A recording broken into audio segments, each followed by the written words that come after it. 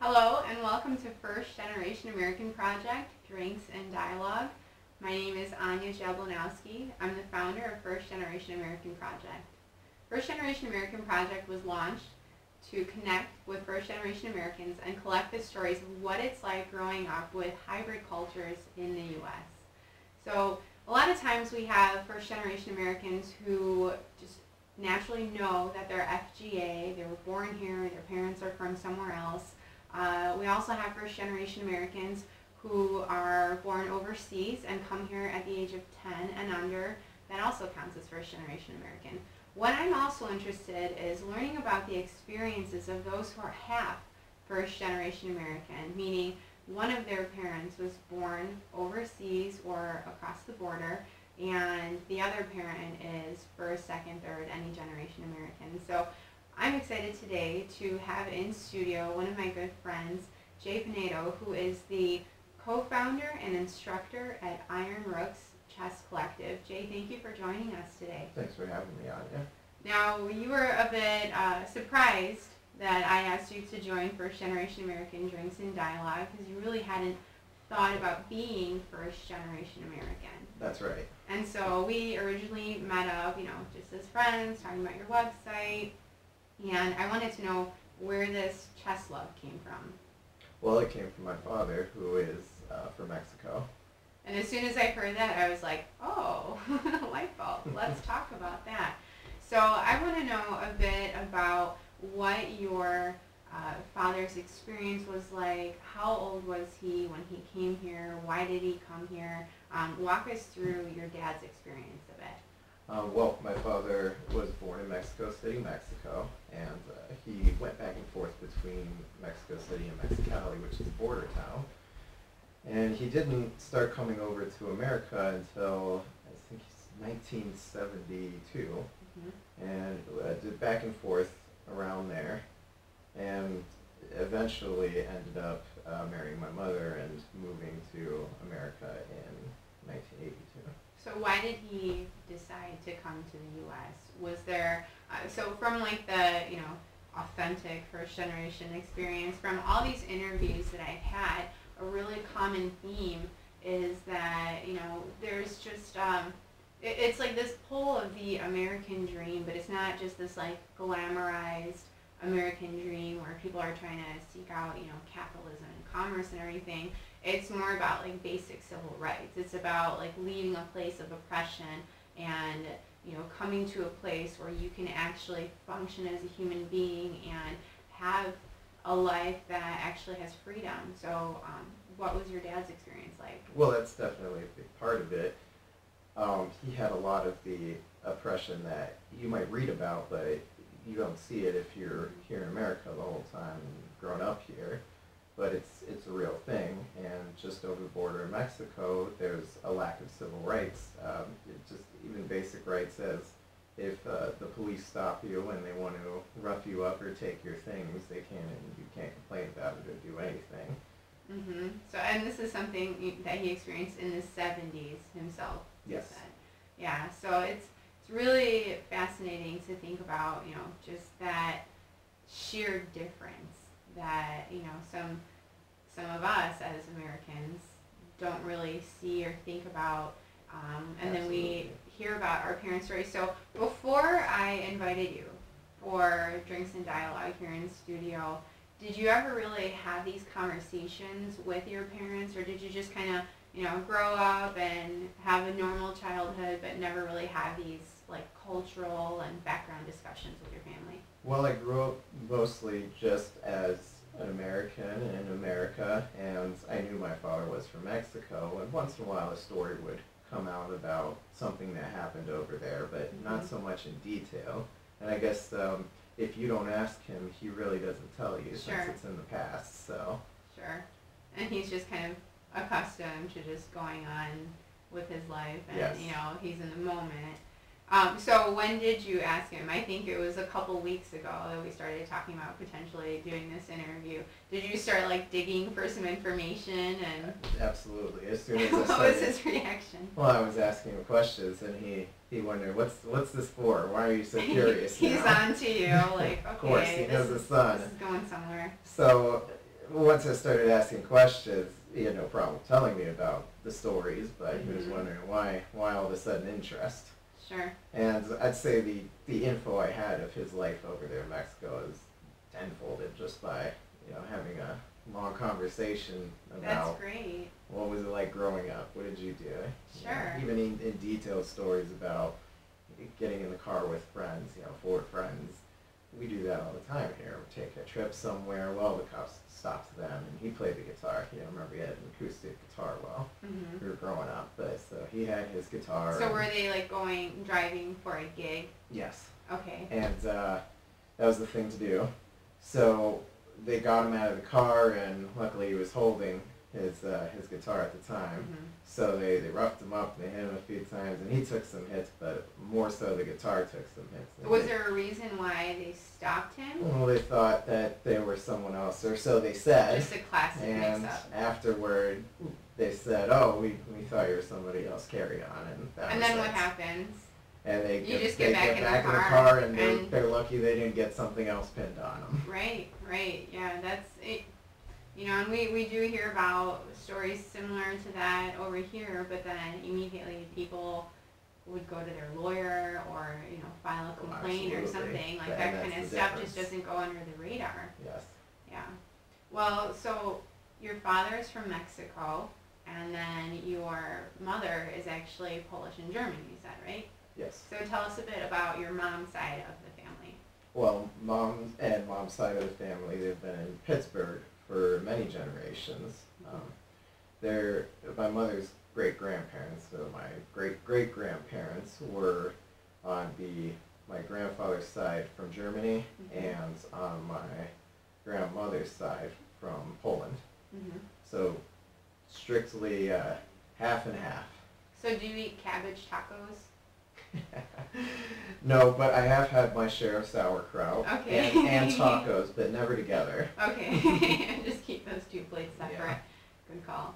So, did you grow up with any kind of like Polish or German cultural influence other than that, or was it like pretty Americanized from your mom's side? It was very Americanized, and my mother, they actually ended up moving around a lot. Well, our family did.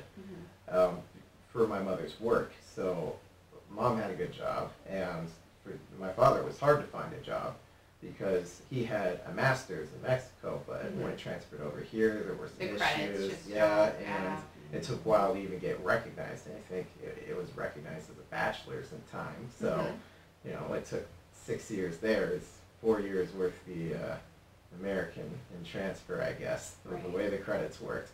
So he was home a lot, and he would end up taking care of me and my sister and do cooking and them. So what would your dad cook for you when mom was at work, like before you guys went to school? Well, my favorite was quesadillas. Nice. So I wasn't much of a meat eater as a child, so sometimes tacos, mole, guacamole. So is mole the short it's the word for guacamole, mole or is it different? Kind of a chocolate-based sauce. Oh. Yeah, there's like 20 components that go into that. I'm going to have to get a recipe from your dad after this. That's going to have to be just a whole other thing you do on mole. Okay, I'm down for that. Anytime. Anything chocolate, that's fine. So then your mom would be at work, your dad would take care of you guys, and he's making all these traditional Spanish cuisines. Was there any Spanish spoken at home with your dad, or did you have any bicultural lingual experiences? He did attempt to teach us a little bit. I guess it wasn't a main focus, so it didn't stick too much, but I remember some key words. It'd say, that's rojo, red. And counting, of course, that's a basic way to start. And it teaches our prayers in Spanish, so. See, and that's interesting too, because my first language is Polish, even though I was born here, raised with all Polish people in my family, and my grandma taught me how to pray in Polish. And so if I ever recite any prayers internally, it's always like knee-jerk reaction is to pray in Polish. And then, of course I go to like an American church, but nonetheless, like we still have the Polish Mass, and it's interesting to have that like foundation of your spirituality in a different language. Yes. Do you find yourself reciting it in your head in Polish as you're hearing it? I always recite it, so it's like if I'm walking down a dark alley or something, and it's Chicago, like you take shortcuts. Yes. And I get scared naturally, so I'll be there and I'll be like, and I'll just like say a little Polish prayers. I still remember some, and I think they're extra special because my grandma taught me. Well, babcia taught me, so it's like it's got an extra like shortcut to God. Yes. He loves her. Okay, so you spent a lot of time with your dad, of course, and you mentioned that your father had a master's in Mexico, and when we had our pre-interview, you mentioned that he was involved with math and science, and he had a huge passion for chess. Yes. And this was his profession as well. That's right. So that's why we have the chessboard here. So you are the co-founder and instructor of Iron Rook's Chess Collective. So tell me a bit about how you got into chess, how old were you, and what your dad's involvement was with that, and then also what is Iron Rook's Chess Collective? Well, my earliest memory is actually chess. He started teaching us at 3, myself and my sister, I think, she was 4, older sister. And I think it's a theory that this is my earliest memory is because chess gets your brain to interact in deeper thought than if I were just playing with action figures per se, or the hammer block toy. The hammer block toy. So I remember I was doing tournaments as early as 3 too. Wow. I wasn't any good, but I guarantee you that you, as a 3-year-old playing chess, would knock me out as an adult right now playing chess. I don't know about that, but I had a good teacher, so. Right. And that being part of my childhood, that gave me a love for things that make you think early on. Now, also, I need to interject with this thought too. Yes. So, thinking about as a child and your childhood experiences, you did mention in our pre-interview that you had actually gone back to Mexico with your dad for vacation before. So, was there any kind of like culture shock in that sense, or did it look and feel different? We did visit Mexico. We moved around a little bit. We ended up in El Centro, California at some point, and that's very close to the border. And we ended up taking family trips down there to see that side of the family. And I know as soon as you cross the border, it's a whole other atmosphere.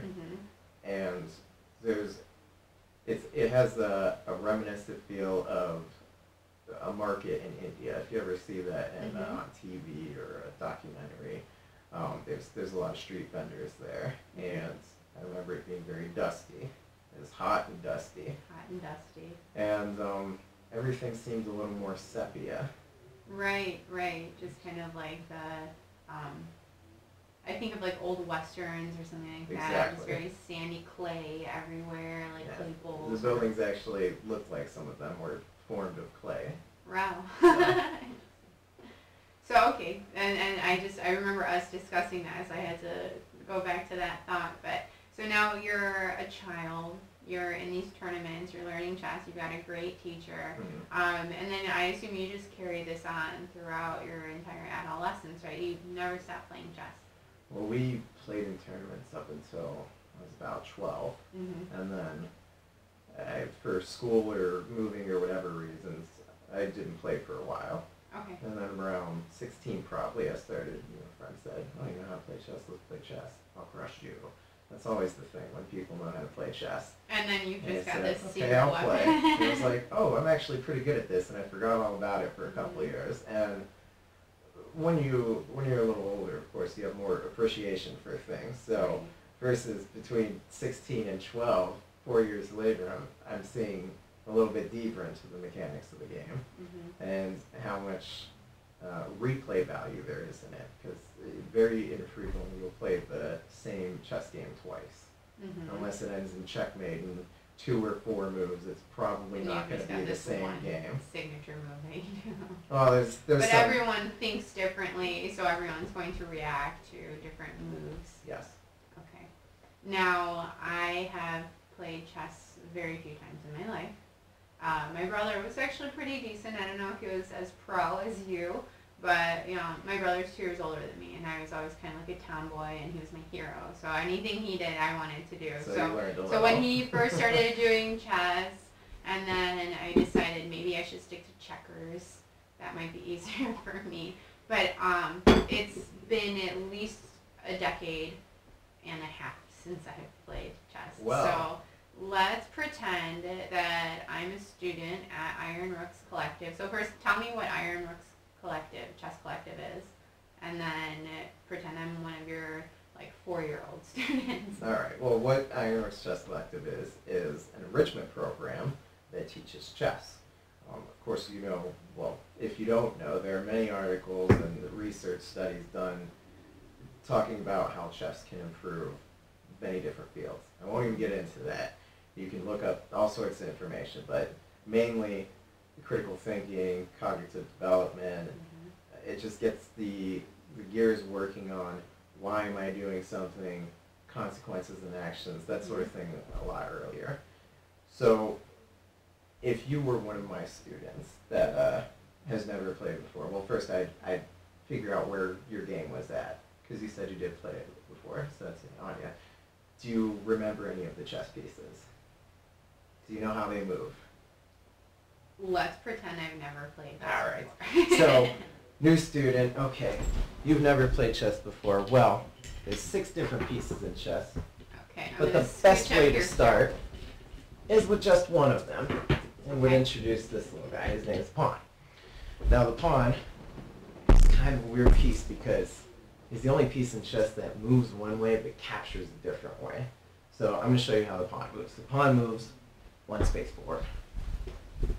And then you would try. And I'd say the pawn moves 1 space forward again. And then he moves 1 space forward. And then eventually I'd show you, oh, this pawn's stuck now. He actually can't move forward because pawns capture a different way than they move. So we're going to expedite the game just a little bit and move some pieces and then say, oh wait, I made a mistake.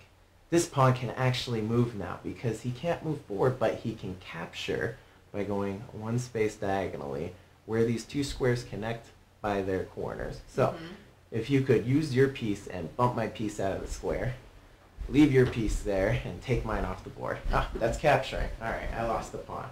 Okay, I'm going to make another move. Now, you missed this. This was the same thing. You could have captured me there. But what about the guy on the... Oh, okay. But see, I can capture and I'm thinking you of back. checkers where you could jump over. Ah, yes. If there was an empty space and it was Sure, checkers, sure. maybe. But no, in chess you always land on the piece to capture it. Okay. So, well, you didn't take me, but it's my So turn now now, you so get I can me. take you. Got it. Oh, we're still playing. Okay. Yeah, just a little bit more. Oh, and Okay. I just set myself up for success there. If you put a piece in danger, that's right, I can capture it. And the game goes on, you have to play to learn and have it really stick. If you're not experiencing, you're going to miss it. And then maybe it's good to, while learning, make it really obvious.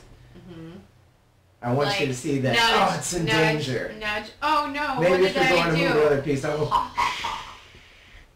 And of course, would have the students, if there's an odd number I might play, but if it's an even number, they'd be playing this, and I'd be giving them pointers as we go on. So the idea in this game, Pawntastic, is to be the first person So to this get... game is called Pawntastic. Pawntastic, that's right. Awesome. And the idea is to get your pawn across the board first. So I'm going to make a move. And go ahead and make any other move. Okay, I'm going to make a move where I'm putting a pawn in danger, but I don't want you to take... Oh, wait, you could take me, but you can actually run by me, and then none of my other pawns can stop you. Okay. So go ahead and So run that instead of pawn being past me. greedy for pieces, That's I could just right. move ahead and then... I can't stop you. 1, 2, 3. It doesn't matter what I do. Your next 3 moves are set. Got it. Oh, I can't stop you. What if I put a piece in danger here? Take that pawn. Take the pawn. Oh, why are you taking the pawn? You had 2 squares to win. All right, it slows you down 1 turn, but it doesn't matter. You're going to you win. tricked me there. I see what you did there. Okay, well, this is great. All right, so let's say I just kick butt in Pawntastic. So after that, we'd, okay, you want it Pawntastic Where you because at? when a pawn gets across the board, it turns into a queen, and we learn that's a special rule for the pawn. Now, in this game, you win by that. In chess, it just means you have an extra queen. So then with beginners, you essentially start with a game of Pawntastic. Yes. Okay. And then from there, we would introduce more things over time. Of course, there's one more move with the pawn, but it might be a little much at first, so we added on a second game. Now a pawn has a special move on its very first turn. It can actually go 2 spaces forward. It's like the starting line of a race. He has a lot of energy. The pawn can run 2 spaces, but after that, he's tired. He can only go 1. If he starts running, he uses energy. He's already tired. He can only go 1. So, would introduce that, and then would add the kings, and that adds a lot more diversity to this game, because the king... I mean, I already, from the adult perspective, I already feel like, oh, I get it. I feel like I'm learning something. I naturally am getting excited about learning something new. But I see this from the kids' perspective too. My godson is going into 5th grade right now. I could see this as something that he would just totally be into as well. And I definitely pick up on the kid vibe that you give as well, because it's like these analogies that you're given. So are these tactics that your dad incorporated when he was teaching you, or how did you kind of get into this style of teaching? Well, here's the thing. Chess has been around for hundreds of years, and anyone can teach the exact same stuff. In fact, a lot of this is the exact same stuff that the book will teach you. You can read any amount of chess books, how the pieces move, all the rules of the game, general strategies and tactics. But the idea is we teach it a little bit differently because we're recognizing what we're dealing with.